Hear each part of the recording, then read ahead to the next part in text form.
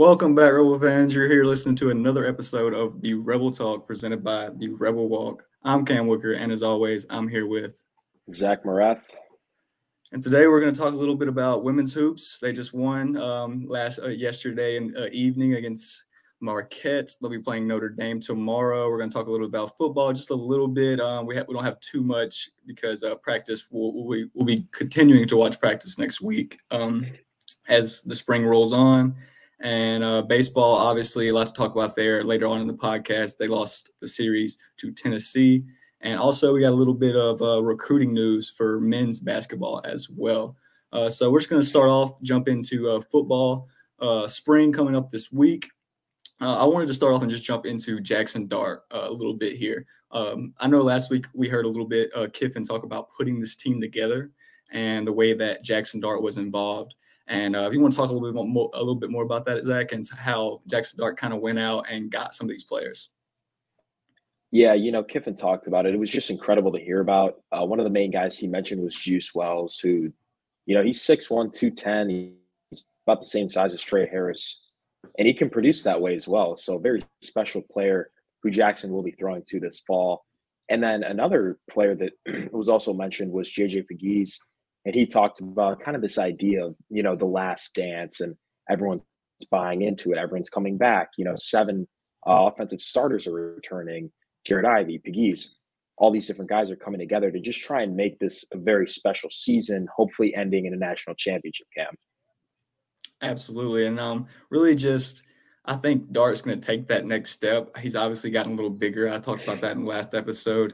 And looking at these receivers, I know Coach McDonald's kind of been putting out videos on Twitter, and these guys, awesome. He's putting them to work. And it looks like, Trey Harris looks like he's gotten in better shape. And as muscled up and buff as that guy is, and the way that he looks, and last year it's hard to believe that he got better and bigger this year. But I made a tweet yesterday, 2 days ago, about him being top 2, and he's not number 2. So hopefully that'll live up to the hype this year, and he can be a top receiver in the league along with Juice Wells. And Jordan Watkins is back too, so that makes it even more exciting. Hopping into the O-line, some O-line talk. I know on Facebook there was a comment saying that they wanted more talk on the transfer O-lineman. We're going to look to do more of that in the future. Zach and I talking where you guys can comment on Twitter, Facebook, whatever social media platform, ask us a question, or even just get us to cover something, and we'll either shout you out if you want to and put you on the podcast. But someone wanted us to talk a little bit more about the transfer linemen, and I think we're going to make a prediction of what this line's going to look like next year too, Zach. Last year, obviously, the line was Jaden Williams really at left tackle, Victor Saroon, McGee, Warren, James, Michael Pettis at right tackle. That was pretty much across the board all season last year. I think McIntyre maybe got a game at center, and then Williams and Saroon kind of flip-flopped there at the end of the year with the injuries. But obviously this year, a lot of changes going into this offseason and into the spring. Diego Pounds came in, Nate Kalepo, Julius Bulow, and then obviously Jaquan Scott. And all those guys are going to look to battle for a starting spot in the spring, Zach. And I just want your thoughts on at least those 3 guys, Diego Pounds, Kalepo, and Bulow, because those guys are probably going to be starters right off the bat. Yeah, they're very large human beings. I'll say that off the bat. Bulow is 6'9", 315 pounds. Kalepo is 6'6", 330 pounds. Those are the guys you want to be able to run through. Those are the gaps you want to find as a running back. Those are the players you want pass protecting. You can. I have seen Diego Pounds in person, and I kind of struggle to believe that he is listed at, I think, around 6'6" or 6'7". He just looks that massive of a human being. Yeah. And we talked about it before we got on. He's an elite pass protector. He does a fantastic job. And these 3 additions alone it takes that offensive line to the next level. I crunched some numbers, and it looks like almost every single player on this year's offensive line has a couple more inches of height, and the offensive line will also have roughly 40 more pounds added to it as well. Wow. Yeah, seeing Diego Pounds in person for the first time this past week, that was a bit of a shot. Like you said, he doesn't really look 6'6". It looks like he's about I think Bulow's listed at 6'8". Yeah, Bulow's listed at 6'8". He looks like more of Bulow's height when you look at him. Bulow obviously is not as big bodied as the rest of these other guys. He's listed about 315. I don't know if he's gained weight since he's got to Ole Miss, but obviously he's a big body. He plays guard. Usually don't see tall guys play guard a lot either, and that's going to be interesting. 2 6'6" plus guys playing in the middle of the field. I believe Caleb Warren's like 6'4", 6'5" as well. So that's three big bodies just right over the top of Dart, who's obviously a bigger guy too. So we'll have to see how that works. This year, like I said, I was going to make a little prediction of what the line was going to look like. This year, I believe Diego is probably going to be one of the best pass blockers in the country this year. He was one of the best pass blockers as a sophomore last year for Drake May at North Carolina.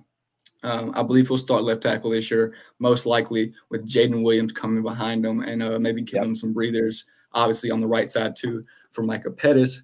Going to that right side, Micah Pettis will probably start in the fall coming off that injury. We'll see how that works. I'm pretty sure we probably won't see much of him in the spring. But if he's not able to go for a couple of games there, expect to see Jaden Williams there. I know Bulow, pretty big body, 6'8". He probably can move to right tackle, move him there. Or Jeremy James, who's obviously played right tackle in the past as well. And then the guards, Kalepo and Bulow, but from Washington. I think both of them are going to be guards this year for Ole Miss. Probably Kalepo at left guard, Bulow at right guard. They both flip-flopped a lot last year at Washington. I believe Bulow finished the year at right guard for Washington. Kalepo finished the year at left guard for Washington. That was on their championship run. So you probably see a bit of the same of that here. And then obviously Jaquan Scott from Southern Miss played a lot of guard there. I think he had 30 games starting guard there. Me and Zach talked about before the podcast, maybe move him to center. We'll see how that works with Caleb Warren. Obviously, there's a probably good relationship there with him and Jaxson Dart. So you probably want to keep that going if Caleb Warren continues to perform. But Jaquan Scott, you can explore that center role that obviously gives you more depth there. And then obviously Jeremy James and Jaden Williams will probably be rotational guys. Last year were starters, and it's tough. You got two premier talents coming in at the guard position from a national championship team. And then you got Diego Pounds, who could possibly work himself into a first-round conversations at some point this year if he's a really good left tackle for Jaxson Dart. Exactly, Cam. And, we hit on all the starters, but I do want to take into account just the depth that this year's line brings. Looking back at last year, the backups who I really recognized were Jaden Williams, Reese McIntyre, and Eli Acker. And then moving into this year, I made another list, and I have Jaden Williams, Caleb Warren, or Jaquan Scott, whoever's starting, which will probably be Caleb Warren. So we'll say Jaquan Scott, Jeremy James, Bryson Sanders, Preston Cushman, who you could have said for last year, but obviously he didn't play a lot, Ethan Fields, Eli Acker, and Reese McIntyre. The list goes from 3 reliable backup linemen to about 8. So you're almost doubling that, which is a good problem to have because, again, we saw in that Georgia game when these linemen start going down, things get very difficult, especially when you're on the road in a place like Athens. Absolutely. And obviously these guys are getting to practice against one of the best defensive lines in the country, for sure one of the best defensive lines in the SEC. Obviously you get to practice against guys like Walter Nolan every day. That makes you a lot better moving forward. Obviously we're going to stop right there. We'll jump into a little bit of women's hoops. Marquette versus Ole Miss on Saturday. Ole Miss took the win 67-55. Pretty close game for most part, especially through the first half, leading up until the third quarter, until Ole Miss began to pull away. But I believe Marquette had the lead at the end of the first quarter. It seemed like Ole kind of struggling a little bit from the field, missing some open shots, missing some shot opportunities in the first quarter. And then they had an explosion in the second quarter, 22 points in the second quarter. Madison Scott began to get buckets to fall. Kennedy Ty Williams began to hit three-pointers. And really, they were just playing aggressive defense from the start. I wanted to commend Ayanna Thompson. She played exceptional defense off the bench. She's 20-plus minutes off the bench. Usually, she's a shooter, too. I mean, last year, you saw her down the stretch for that Sweet 16 team. She was a shooter down the stretch for that team. But really, she came into that game and just played a lot of defense and really didn't see her come off the bench a lot this year. But she played 20 minutes in that game. Obviously, didn't have Smith Collins in that tournament game, so that was a big role for Thompson there. And Madison Scott looks probably at the best shot-making ability she's going to get, and she's obviously probably going to get better. She's coming back for Team 50, so that is great to hear. Great, take some pressure off Ole Miss fans, if you will. Right. And then Kennedy Todd Williams, she looks really good. Obviously, I think she went to the Elite Eight or the Sweet 16 with UNC a year ago, so she's got that experience, and I think this team can make that next step going into Notre Dame. Yeah, no, you took the words out of my mouth, Cam. Kennedy Todd Williams, 2 for 4 from 3. You're going to need some of those shots that fall, especially against a team like Notre Dame.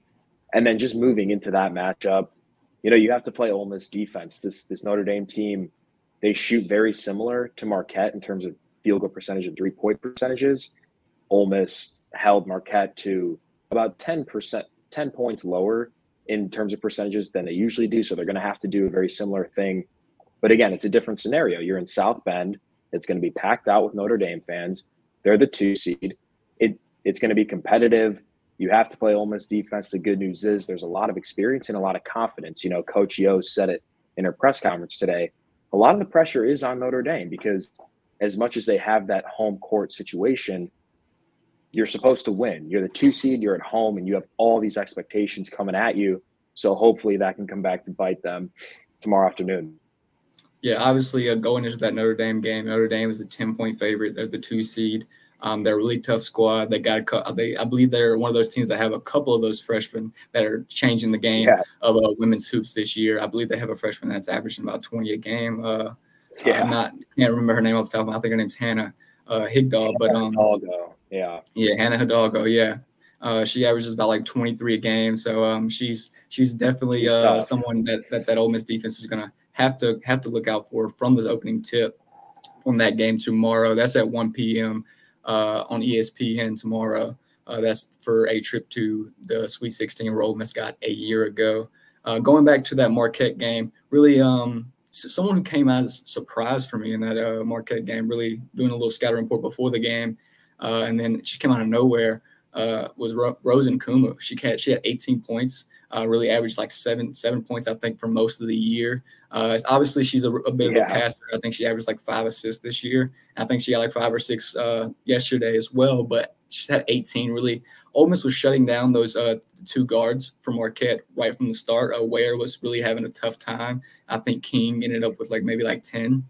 Really shutting down those guards, forcing Larson to pass it to someone else. And Okuma was that person for Marquette. She had 18, was tough to guard in the first half, specifically for Ole Miss. But obviously, in the fourth quarter, Ole Miss held Marquette to 9 points, and that was really just the difference there. Rita Ibakwe and Tia Singleton really just kind of out-toughed Larson in the paint there at the end of the game. It looked like Ole Miss had more of a size advantage. And I haven't looked too much into Notre Dame's roster to see what their size looks like. But that's something that Ole Miss needs to use to their advantage moving forward. They're a bigger team. They have 2 or 3 bigger forwards that play more rotational minutes, and Ibakwe, Richardson, and Singleton. And I believe if you keep all 3 of those fresh, you have a chance because, that's 2 6'2" plus forwards that can get you rebounds, play defense against these tough teams moving forward. Absolutely, Cam. And, just to wrap up women's basketball, we talked about it a little bit earlier, but, just shout out to Carissa Richardson, Zakiya Stevenson, and Anaya Thompson for really just establishing and producing off the bench. I believe together they scored 12 points. And when you want to make a deep run in March, you need those bench players to contribute, and they're doing just that. So look for that tomorrow afternoon as well. And shout out to Karis from the Rebel Walk. I believe she was at South Bend at the game covering it, and she took a bunch of pictures of Coach O. She took the picture of Coach O and her husband making the same pose in the background. And I believe was it ESPN or was it SportsCenter that reposted it? Both of them. Both of them. So I think SportsCenter posted it, but both of them reached out, which is pretty cool. Okay, yeah, that's a pretty cool achievement, especially on your first trip out to cover some Ole Miss sports. So shout out to Karis for that at the Rebel Walk, and looking forward to seeing more work from her in the future. Absolutely.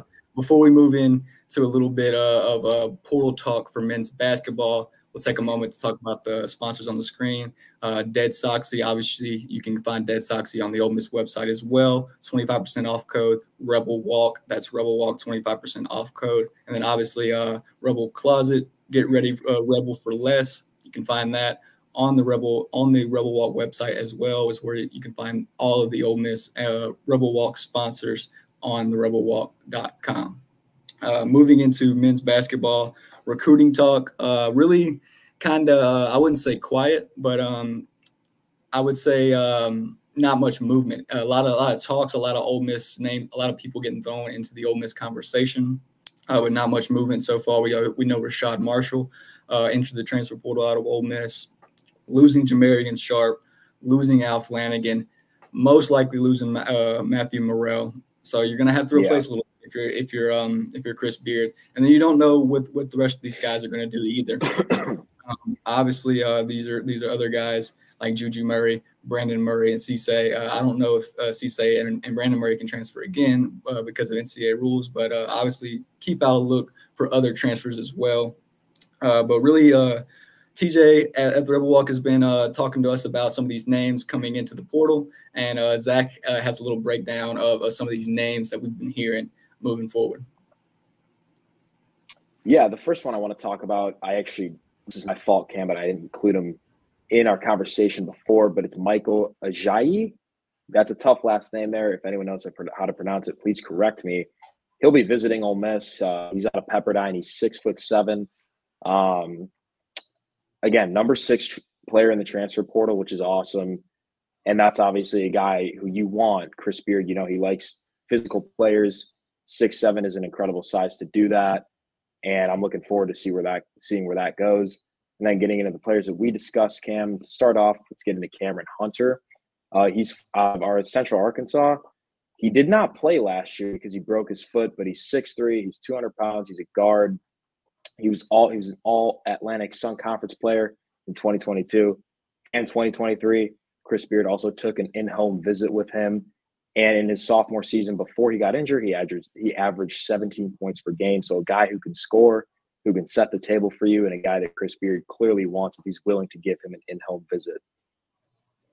Yeah, absolutely. I watched a little bit of film on Hunter before this, and he's really a scorer. 17 points per game 2 years ago as a sophomore year. Obviously sat out for injury this past season, but he's a scorer. He reminded me a little bit of Sears from Alabama. Watching his film, he's a bigger, not a bigger guard, but I guess a bigger bodied guard than Ole Miss has had in the past. And I believe he has a left-handed shot as well. So obviously, if you pair him there with Juju Murray, there's 2 left-handed guards in the backcourt. But really, just a pure scorer. If he's, I'm not sure how it would work out if you go get him and you don't get another traditional point guard. Obviously, he had about 3 assists a game, I think, 2 years ago. So that's probably something he needs to work on as well as Juju Murray is becoming a more traditional point guard if Ole Miss doesn't go get a more traditional one. But really excited about Cameron Hunter being in this portal talk. And obviously, a lot of these guys are going to be linked to Chris Beard from past destinations. And one of those past destinations I would like to talk about, another player is Layden Blocker. He was actually a true freshman at Arkansas. He was a top 50 recruit in the 2023 class. Again, very talented. He didn't play a whole bunch this season, only averaged about 4 points per game. But you can tell a lot based off the fan base's reaction when someone hits the portal. Arkansas fans were not happy, Cam. So that gives me hope. That gives me faith that he's a good player with a lot of potential. And again, there hasn't really been much development, but he was being heavily recruited by Auburn coming out of high school. Who's on Ole Miss's staff? Who was on Auburn's staff at the time? Wes Flanagan. Who's from Arkansas? Wes Flanagan. So there's a connection there. This kid is 6'2". He's 180 pounds. And like you talked about, Ole Miss doesn't have that traditional true point guard. Layden Blocker is that guy. So we'll see if anything happens there.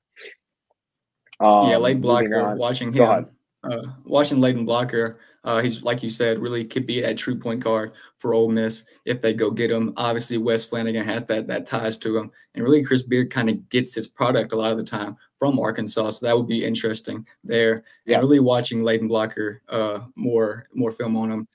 He's more of a swift guard too. He kind of just moves swiftly to the rim, kind of not too quickly, but more of I know this is a crazy comparison, but more the way Luka Doncic kind of gets to the rim, kind of more smooth, more fluently, not forcing or aggressively. That's kind of what I see from Layden Blocker, kind of more smooth transition to the hoop when he drives in the lane, and then obviously the passing ability that he has. No, I love the comparison, Cam. I think if you're going to do comparison, it's got to be someone people know. So I respect it. I want you to get into Terrace Reed from Michigan because this kid's an absolute force.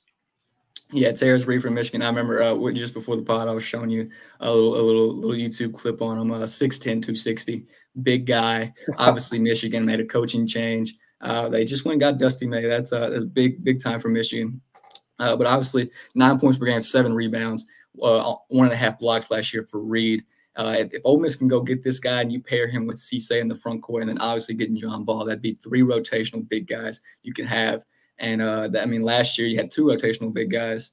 And if you have 3 this year and then the guy like Reed, who can just be aggressive and just a force in the paint. And we've seen what happened to Ole Miss when they play guys like that in the past, from Kentucky, guys from South Carolina, guys from Alabama, bigger bodied forwards that just they couldn't handle. If you get a guy like Reed, you can guard those guys in the future. And then obviously the potential that Cisse showed at Oklahoma State the year before coming to Ole Miss, 8 rebounds a game, 2 blocks. If he can just kind of recreate that some in the next year for Ole Miss, that would be a huge step in the front court for Ole Miss.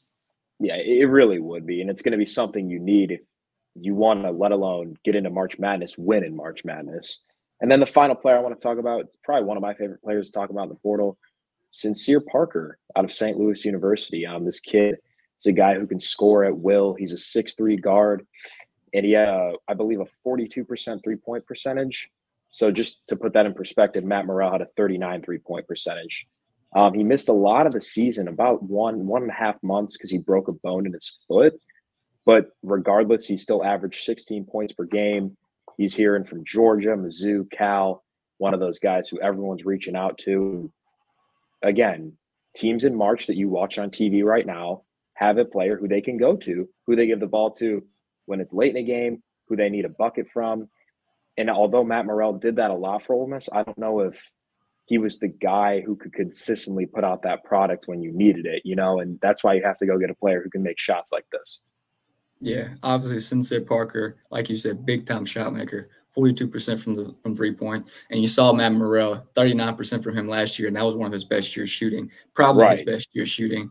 And if you can get a guy like Sincere Parker, like you said, big time shot maker, you don't have to rely on someone. You don't have to wonder who you're going to rely on for that final shot. Yes. Just give him the ball, everyone let him do his thing, maybe get open if he gets double teamed. Obviously, Al Flanagan was kind of that guy too who could go get you a shot when needed, but obviously he's gone as well. So if you can get a guy like Sincere Parker who can just shoot it at will and make those big time shots, obviously everyone's going to get him. Chris Beard's going to have to make a big offer at him if he wants to bring him here in Oxford. 100%, Cam. You got anything else you want to talk about? Not on men's basketball. So we'll move into baseball. Obviously, awesome. This baseball this past weekend, bit of a disappointing outing on Friday and Sunday for the Diamond Rebs. Bright thing was Liam Doyle looked outstanding on Saturday. 6 innings, went out there for the 7th, got a couple hits off of him, had to take him out. But through 6, he had 10 strikeouts. Second time this year, he had 10 plus strikeouts. So really just a force on the mound especially these past 2 weeks in SEC play. He didn't get the win. Obviously, I think Ole Miss didn't gave up the lead after Doyle left the game. So obviously the win did not get credit to Doyle, but no discredit to his performance. And obviously going back to Friday's game, it was more of just a disappointing showing all around from the bats and the pitching staff. Gunnar Dennis just couldn't keep the ball out of the air. I think it was 5 home runs in that opening night against Tennessee. So it was a bit of a rough one for everyone in the Ole Miss fan base, in the Ole Miss Nation fan base, players, coaches on Friday. But really just looking at that Friday game, there's really nothing good that came from that. Obviously, you want to just flush that and move into the next weekend. But like I said in the pod like a couple of days ago, coming home with 1 win this past weekend is not the worst thing possible. You're 3-3 in the SEC, and it's not the end of the world. It's early in the season. You're playing Kentucky next week. Obviously, Kentucky's a tough ball club, but you got them at home, and you're still sitting 3-3 in the SEC.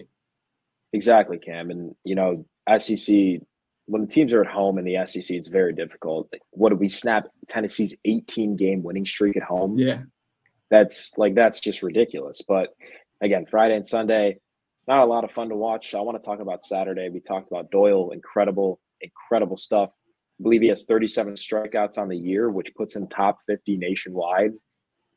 Liam Doyle didn't start a game until March 9th, folks, and he is top 50 nationwide in strikeouts. Like, just incredible stuff, electric stuff, as Coach Bianco said.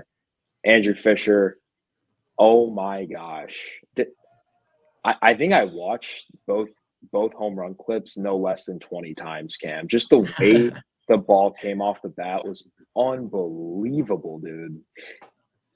Yeah, watching those 2 home runs from Fisher on Saturday, just unbelievable shots. Both of them were over the scoreboard, halfway up the scoreboard. Doesn't matter. They were, 440 plus feet, 430 plus feet, whatever they were. Crazy. Just monster shots off the bat. Fisher's special. Fisher's going to be special for years to come. I'm not sure if he's a draft eligible sophomore. I know that happens a lot in baseball, but I don't think he will be. I don't think he will turn 21 before the deadline. So I believe he'll have to come back another year. He comes back to Ole Miss, and he has a chance to add on to that greatness here. And I think he has a chance to be for sure a 20 plus home run hitter this season. He's already 100% now. So I think it was his third multi-home run game this year already. That's just insane. We're only 2 SEC series in. Another hitter in that Ole Miss lineup that I wanted to talk about was Jaxson Ross. Kind of struggled a little bit this past weekend. Struggled a little bit in that South Carolina series too. But I believe he had a decent day today. Hit a home run today as well in the loss today, obviously. Jaxson Ross has kind of been struggling, and really the top of the lineup as a whole outside of Fisher has kind of not struggled, but I guess when the team is struggling, also the top of the lineup is struggling. But obviously, there's a lot to take into account. You're playing down by multiple runs. The pitching staff's giving up runs, so it makes it a little bit harder to come by some runs and get some base hits to fall for that Ole Miss team. But really, just moving into next week, moving into Kentucky, you just gotta hope you can get some production at the bottom of the lineup. Really, that's just been the most problem for Ole Miss this year in the bats wise. Just really 5, 6, 7, 8, 9. Not much production there. Obviously, Trayson Hughes is starting to come on a little bit. Luke Hill's starting to come on a little bit. Will Furness is starting to come on a little bit. But you want to see more guys like Reagan Burford, like Bo Gatlin, like Smithwick, like Birch. Really just get some base hits a little bit more, get on base a lot more in these SEC ball games. Absolutely. And a guy I do want to give credit to is Braden Randall. I think it was back-to-back games with homers, Cam. Yeah, really cool to see. He's a stud all around. He's from Texas, true freshman, really fun player to watch, and I'm excited to see him back at second base here in Oxford. And then, like you said, I did think the top of the order struggled a little bit, but it was nice to see in that Saturday game Jaxson Ross kind of start that rally after struggling, and then watching Ethan Groff hit that RBI to put Ole Miss ahead and kind of seal the deal there. The last player I want to mention here is Connor Spencer. I truly think every time he takes the mound, it's just electric. He's very passionate, showing emotions, throwing 95 plus. Like, that's the guy who I want closing ball games, Cam. Absolutely, and we'll have to see what the rotation will look like moving forward for Ole Miss. Obviously, we don't know what's in the mind of Mike Bianco, but I guess we talked about it a little bit. What probably be the most hypothetical thing to do here is move Liam Doyle to Friday, probably Riley Maddox to Saturday, and then see what you do on Sunday, either Sonye or Dennis there, or someone else like Mendez, maybe Braden Jones, and you you kind of just go with reliever arms on Sunday like Tennessee did today. But we'll have to see what that looks like moving forward. Obviously, they'll play Austin Peay on Tuesday. We'll see who starts then, and then Kentucky this weekend. That's all we got for baseball, guys. Anything you got, Zach? I just want to, elaborate on what you said. I think it has to be Doyle, Maddox, and then Mendez or Dennis on Sunday. And also just point out, this rotation is missing JT Quinn, Xavier Reeves, and Hunter Elliott. I'm not trying to make Ole Miss fans upset, but that's just a tough reality right now. So you kind of have to work with that and just move on. Yeah, losing Reeves and Elliott this year, not having those guys in that weekend rotation, big loss for the Rebels. That could be 3 lefties right there with Doyle, right, Elliott, and Reeves in that weekend rotation, and that would be just absolutely filthy. That's all we got for you guys today. Make sure to tune into therebelwalk.com for all your Ole Miss sports needs.